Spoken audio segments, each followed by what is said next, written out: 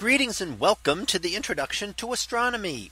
One of the things that I like to do in each of my introductory astronomy classes is to begin the class with the astronomy picture of the day from the NASA website, that is apod.nasa.gov/apod. And today's picture for June 15th of 2022. Well, it is titled "In the Heart of the Virgo Cluster." So what do we see here? Well, this is a part of the closest large cluster of galaxies, containing about 2,000 galaxies. And we're looking at just the central regions of this. Now, many of the objects that you see here are galaxies. In fact, almost everything except for those objects with diffraction spikes. You can see a cross pattern going through the stars because of diffraction as they are observed through the telescope. So those ones are stars within our own galaxy.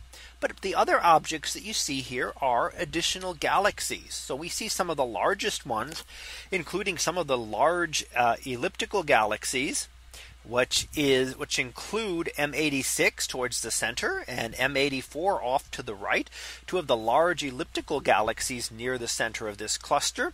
We can also see some spiral galaxies scattered around as well. And we can see an interesting one called Markarian's eyes, and we can label that here off over to the left hand side. So we see both spirals and elliptical galaxies, and we can also see galaxies that look and appear to be interacting over in Markarian's eyes, the way they are distorted. So one galaxy has been distorted perhaps by interactions from other galaxies. Now, when we study galaxy clusters, we can study their motions, and their motions and how fast they're moving tell us how much mass has to be within the galaxy cluster. And what we find is that there is a lot more mass here than we can see.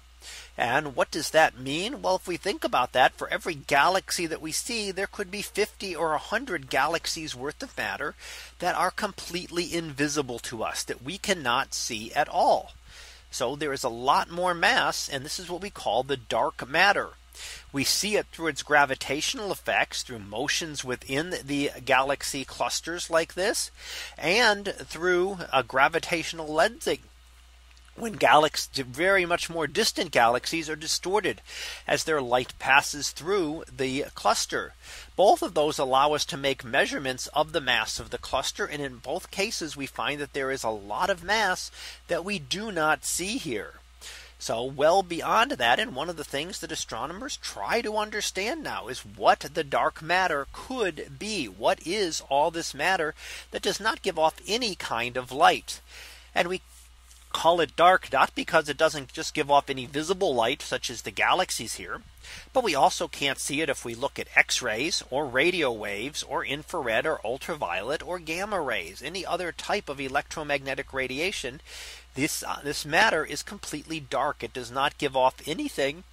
And the only way we can see it is through its gravitational interaction. But it vastly outnumbers the amount of visible matter within the universe.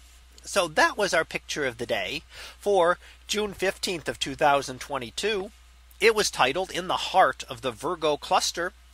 We'll be back again tomorrow for the next picture. So until then, have a great day, everyone, and I will see you in class.